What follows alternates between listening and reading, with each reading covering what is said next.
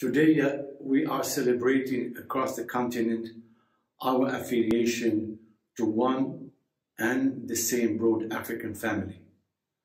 A family of over 1 billion people sharing before geography same visions, hope, and destinies. And today, for all of us Africans, this important gathering holds a very particular meaning that reflects on a long-standing and deep-rooted belief in African unity. A belief that the founding fathers of our continental organization fought for decades with an unmatched spirit of fraternity, liberty, and solidarity. And as we are celebrating today, Africa Day, we are indeed celebrating this very same legacy. Let us raise to this heritage by being proud, responsible, strong, and committed Africans. From the Casablanca conference in 1962 to nowadays, a lot has changed, but now not our core values. Morocco, my country, believes strongly since the very beginning in an ambitious Pan-African project.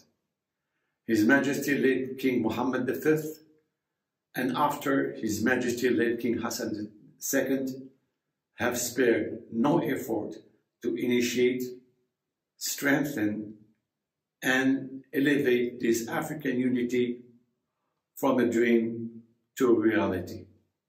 Since then, Morocco has never shifted from this important priority, staying strong in its belief in Africa and in African unity, thanks to the leadership of His Majesty King Mohammed VI. Let us not forget today that we still have a long way to go. Complex security and economic challenges are gaining territory and pose a serious threat to the stability of our continent. They are more and more interconnected, fast evolving, and are hampering our capacities for development of peace, security, and economic development.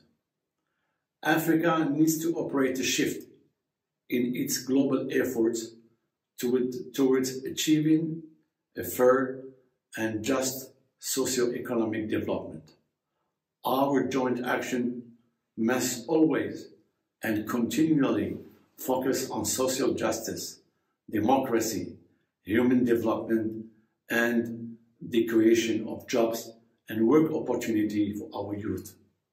Only then we will be able to reach a level of stability and put together the condition for a more prosperous and audacious continent. Africa requires more than ever peace and growth to sustain the continent's path towards progress. But peace and growth and economic development require us as Africans to unconditionally choose unity over division and dialogue over political misconduct or manipulation. The time of failed ideologies has come to an end. The people of Africa need relevant leaderships that put the human dimension at the center of any national or continental policies. Today, the African Union must provide this space that unites ambitions and pools strategies. Its role is crucial to express a continental vision which breaks with past approaches. The EU must be the locomotive of an Africa that moves forward, an Africa that trusts itself, and an Africa that evolves. Our countries and our policymakers have to endeavor to respond to the different challenges that are currently facing us. It is crucial to level up our responses to issues such as health, debt management, social policies, migration, and security threats. Africa needs to change its software in order to promote successful policies based on good governance and innovation.